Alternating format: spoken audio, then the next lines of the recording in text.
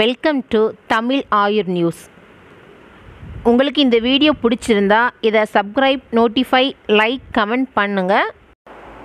கடந்த வீடியோவில் வெண்பூசணினால் நமக்கு என்னென்ன நோய் சரியாகுது அப்படின்னு பார்த்தோம்.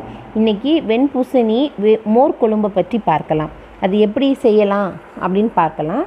தேவையான பொருள்: மோர் 2 கப், வெண்பூசணி 1 கப் தோல் நீக்கி சிறிதாக நறுக்கி வேக வைத்தது, வெங்காயம் சிறியது 5 எண்ணம் சிறிதாக நறுக்கியது, எண்ணெய் தேவையான அளவு, கடுகு தேவையான அளவு, பச்சை மிளகாய் 3 எண்ணம் சிறிதாக நறுக்கியது, கருவேப்பிலை, பெருங்காயம் தேவையான அளவு, மஞ்சள், உப்பு தேவையான அளவு. செய்முறை பார்க்கலாம். வெண்பூசணி மோர் குழம்பு செய்ய பாத்திரத்தில் எண்ணெய் ஊற்றி கடுகு, வெங்காயம் போட்டு வெங்காய நிறம் மாற ஆரம்பிக்கவும்.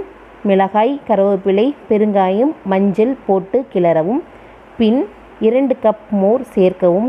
இறுதியாக தேவையான அளவு உப்பு சேர்த்து பாத்திரம் சுற்றி நுரை வரும்போது அணைத்து விட்டு சாதம் கலந்து இதனுடன் சாப்பிட்டால் சுவையாக இருக்கும்.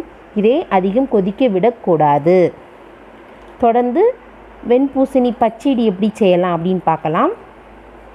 தேவையான பொருள்: தயிர் 2 கப், பசு தயிராக இருந்தால் சுவையாக இருக்கும்.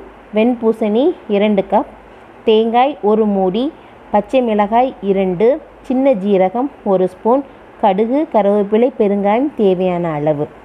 எப்படி செய்யலான்னு பார்க்கலாம். வெண்பூசணியை தோல் மற்றும் நடுவில் இருக்கும் விதையை நீக்கி சிறு சிறு துண்டுகளாக வெட்டி சிறிதளவு தண்ணீர் விட்டு வேக வைத்து தண்ணீர் வடித்து எடுத்துக்கொள்ளவும். பிறகு தேங்காயுடன் பச்சை மிளகாய், சின்ன ஜீரகம் சேர்த்து அரைத்து எடுத்துக்கொள்வோம். பிறகு எண்ணெயில் கடுகு, கருவேப்பிலை, பெருங்காயம் சேர்த்து தாளித்து அதனுடன் வேக வைத்து வடிகட்டிய வெண்பூசணி மற்றும் அரைத்து வைத்த தேங்காய் மசாலாவை சேர்த்து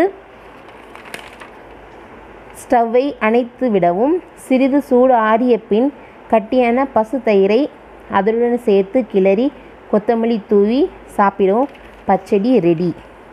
அடுத்த வீடியோவில் முக்கணியில் ஒன்றான வாழைப்பழம் பற்றியும் அதன் நன்மைகள் பற்றியும் பார்க்கலாம்.